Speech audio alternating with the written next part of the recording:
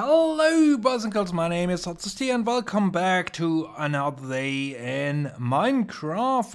Where last time we built this, or we designed this contraption here to load shulker boxes. And today we want to do the inverse, we want to get rid of the contents. And actually there is a pretty simple solution for that. This is it, and the way it works, we push the shulker box into lava and that destroys the shulker box but not the contents.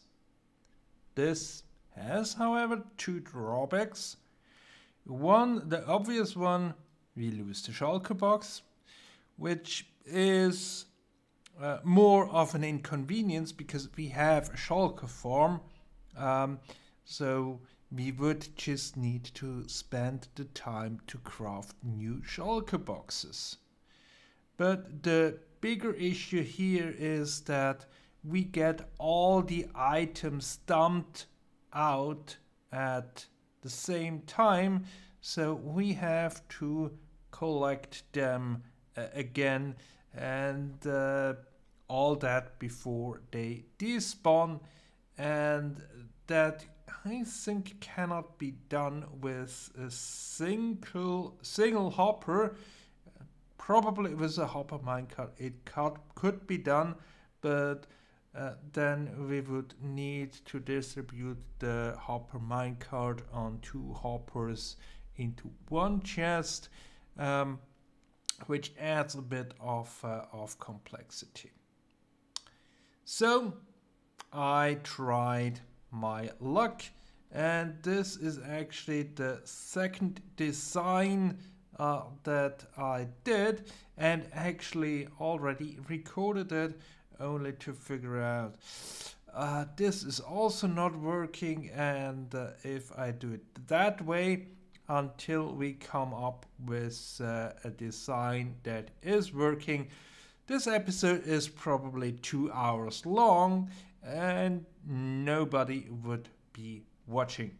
So that's why I try to come up with a design and then take you step by step through it, because there are quite a few tutorials or designs, I should say, out there, but just looking at the YouTube videos I cannot understand why they are working. So the goal of this design process here is that I understand why it's working, and I hope I can convey that also towards you. So I'll see you once I get a working design. Here is what we need to do. We break a shulker box when it's empty. We dispense a new shulker box after the breakage. And we dispense a shulker box when there is no shulker box already there. We can simplify that, or maybe it's a bit more complicated stated. When no or only an empty shulker box is there, then the dispenser should pulse. The pulse triggers the piston and then triggers the dispenser. So basically, whenever we think we should place a shulker box, we pulse the piston as if to remove an empty shulker box, and only then place the shulker box. And the input signal, that's the difficult part that I will have to work on. I do have a somewhat working monster here. If I load in a shulker box here, it gets placed, it gets emptied, it gets broken. That's good. However, if I place in an empty shulker box, it gets placed, it does not get broken because the signal here does not change. And there are a few other things that do not work. So the first thing that we have here is the signal coming out, and then we have this latch here. Basically we have the power signal going around, and shortly after, we have a bit of delay, the signal chain is broken, split off. So that means that we only get a signal when the signal comes on. We don't get a signal coming through when the signal goes down. And basically here on this side we have the same setup that goes into here, first powering the piston and then the dispenser. And here on this side, there we basically have the combination. This dropper has something in it, and there is nothing placed here. Then we have an AND gate here that would also trigger the whole thing.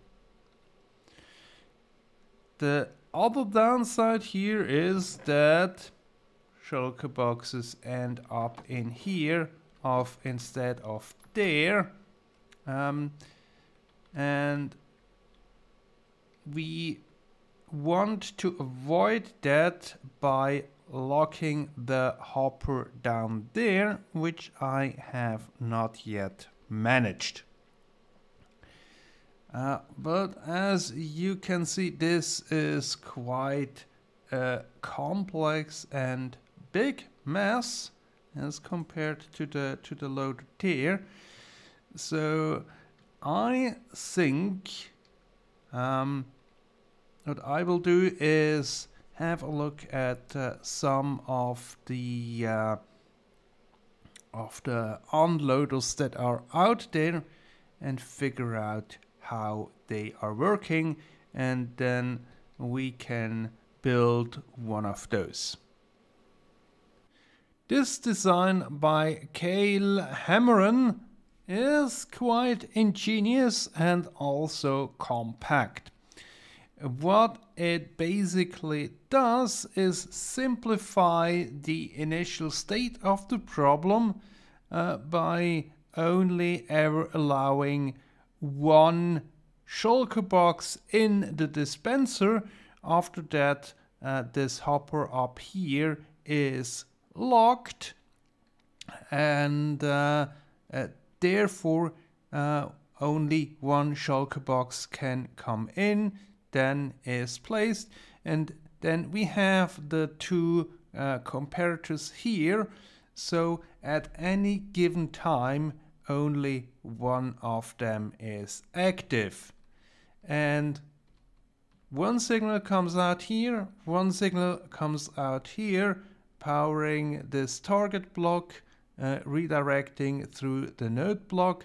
Then it goes up and we push the redstone block that either locks the hopper or unlocks the hopper, so a new shulker box can go through.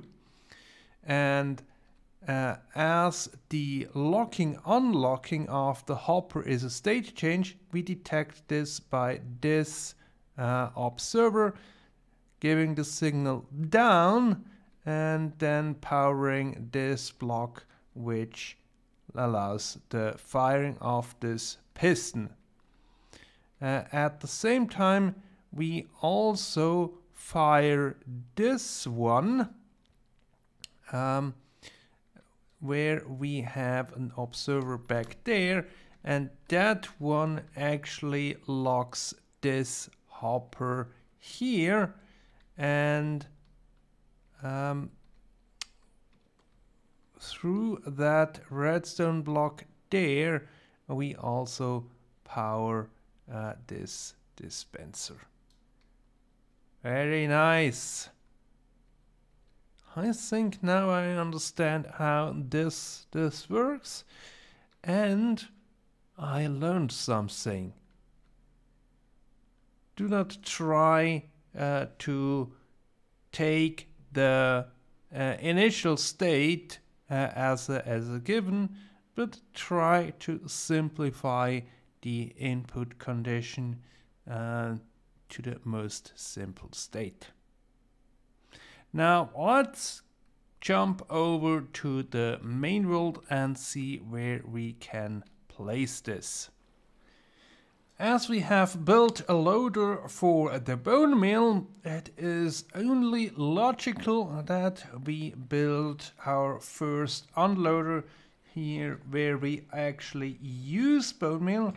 I already emptied these chests because we need to restructure this a bit. So we will place one unloader there, one in that form. Then I think the mangrove wood also needs bone meal. Then, oh yeah, the big tree farm. However, that could be tricky. We will see about that one. And then I think over at the furnace array, we will also have an unloader for our cobblestone there. That should be all for now. So let's get them in place, and then we can call this part done as well. This is the last unloader over at the furnace array, and we have one over there on our first wood farm there behind the whole thing.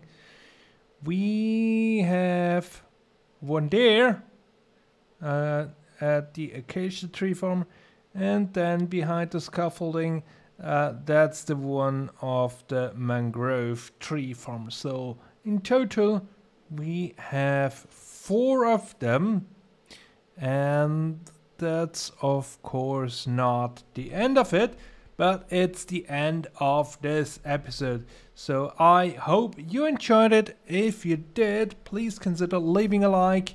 Do subscribe if you don't have, because we will do more with these loaders and unloaders in the future, but for that you have to stay tuned. So until then, goodbye.